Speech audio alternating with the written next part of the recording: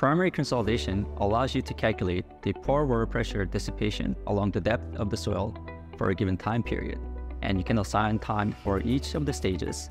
So in case if you have something like embankments, stage excavation, or structural loads, you will be able to see the consolidation effects coming into play at each of the stages. Secondary settlement then will kick in once you reach around 95% of your primary consolidation. So as you can see, we have this 4-layered soil and groundwater that's slightly underneath the ground surface. Let's now take a look at secondary consolidation. As you can see, the time quarry point has an elevation at 0 feet, and it reaches to 90% of consolidation at around 558 days.